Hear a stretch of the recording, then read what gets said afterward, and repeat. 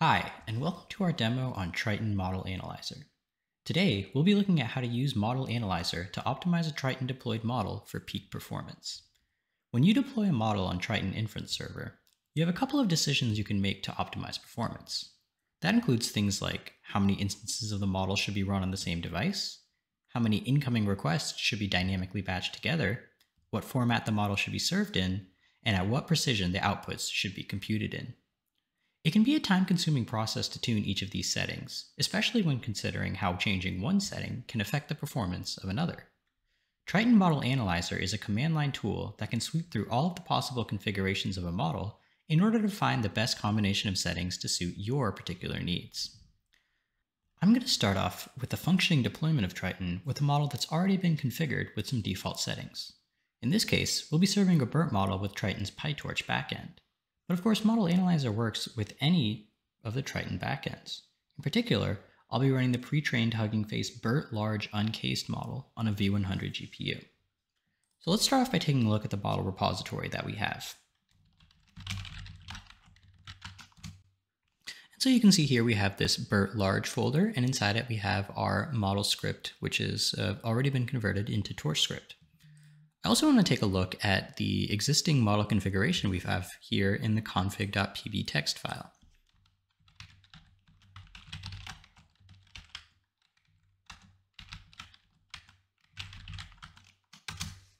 Okay, and here we see that we have a fairly simple and straightforward model configuration file already pre-configured.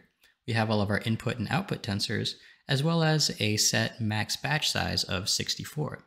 So this is going to tell Triton that we want to have at most 64 inputs batched together when executing on our model.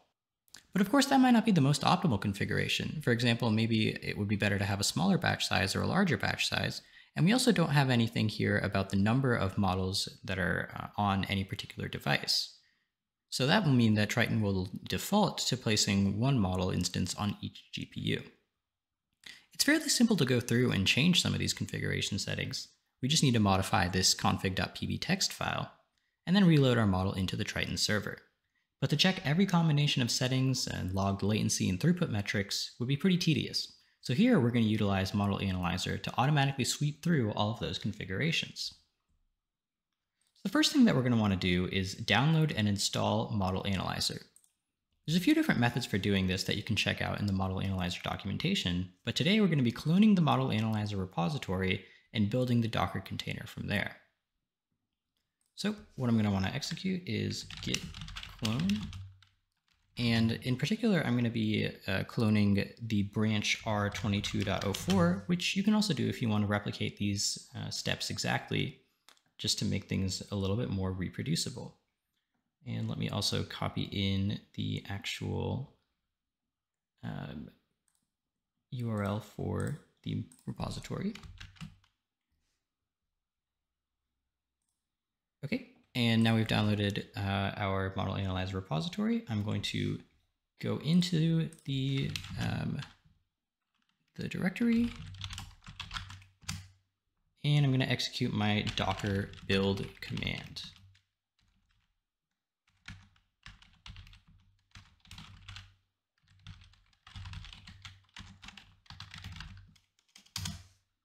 And so what this is going to do is it's going to actually pull in the Triton container for the corresponding release, which in this case is 22.04, and then it's going to download all of the Model Analyzer components on top of that. And we'll see a little bit later on why it's useful to have everything bundled together in the same container, meaning Triton and Model Analyzer both bundled together. This part might take a couple minutes, so I'm going to pause here and come back once this is finished installing. Okay, so with this Docker image finally built, we can go ahead and launch the container that we'll be using for running Model Analyzer. And in particular, I'm going to be running this container in interactive mode with access to all of my GPUs. I'm also going to mount my current directory to the workspace folder inside the container and give it access to my host network.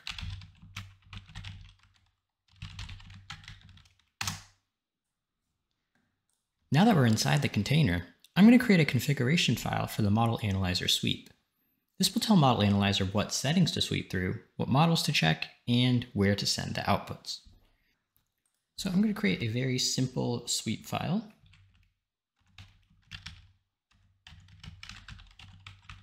And this file is going to tell Model Analyzer to read my model repository from the folder that we created earlier.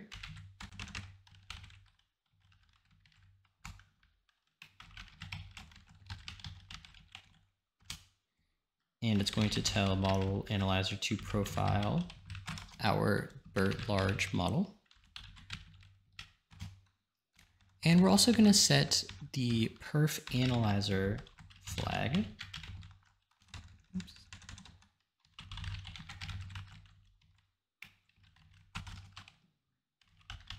Input data 0. And this is necessary for this particular BERT model. Generally, perf analyzer, which is the tool that underlies Model Analyzer, will send random values to the model in order to profile its performance. For BERT models, this can cause indexing issues, so we want to send tensors full of zeros to test out the speed of the results. Now, all we need to do is run the Model Analyzer profile command and point it at our YAML file. And so now here, because the only thing that we specified was the model to check, Model Analyzer is going to sweep through the default values that it has for both the number of instances that we have on each device and the maximum number of inputs that will be put into a single batch. And so in this case, it's going to sweep between 1 and 5 model instances per GPU, and it's going to go by powers of 2 for the number of inputs per batch between 1 and I think 1024. And it will take a couple of minutes to run through all of these examples. So we will come back once this process is done. And so here's what it looks like once the run is completed.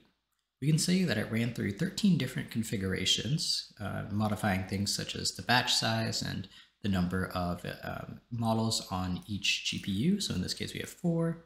And once we got up to 5, we had some model failures, some resources exhausted, which means that we probably sort of maxed out on our GPU memory.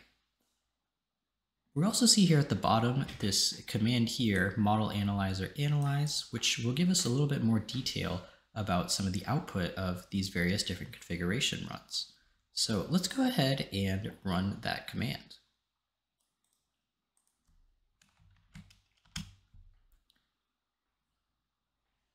And so this has generated a couple of different reports and some images that display some of the different metrics that were produced over the course of our Model Analyzer suite. Let's take a closer look at some of those. And so here's how the output of our model analysis tool looks. We can see here a graph of throughput versus latency for the 3 best configurations, and in this case best means the highest throughput of the models that, or the configurations that our Model Analyzer tested. And up here at the top, we can see that the best performing model configuration was BERT Large Config 2, with 1 model instance per GPU, a max batch size of 4, and dynamic batching enabled.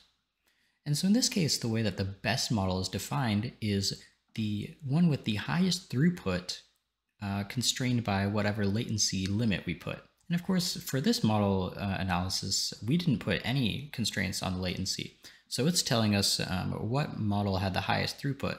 But as we can see, the latency on this model is really quite high.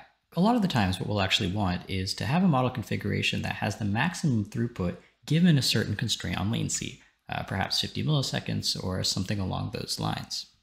In this case, with 300 milliseconds of latency, that might not be appropriate for our application. So let's say, for example, that we still want to maximize our throughput, but now we have a hard limit of, for example, 50 milliseconds of latency for our response in order to meet whatever service level agreements that we have.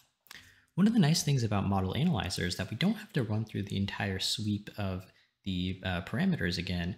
We just have to rerun the final analysis that generated those reports that we just saw. So in this case, we can create a new analysis configuration file.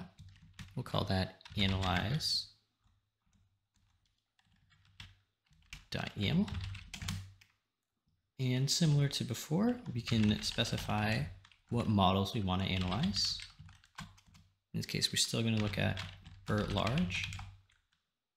And here now we can specify the constraints that we need the models to meet. So in this case, we have a perf latency, and let's say we have P99, and our max value for that is 50.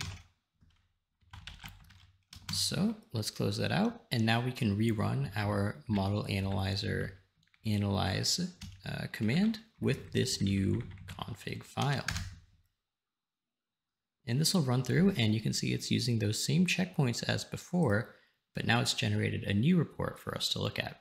So let's open that up and take a look at what we see. Okay, and so here's our new file, our new report, and we can see that we now have this constraint target, max P99 latency of 50 milliseconds, and now we actually have a new best model configuration, this time BERT large config 7, where we have two model instances per GPU with a max batch size of 8 and dynamic batching still being enabled. So we can see here how we can use Model Analyzer to more flexibly meet whatever our specific requirements are for our model's performance.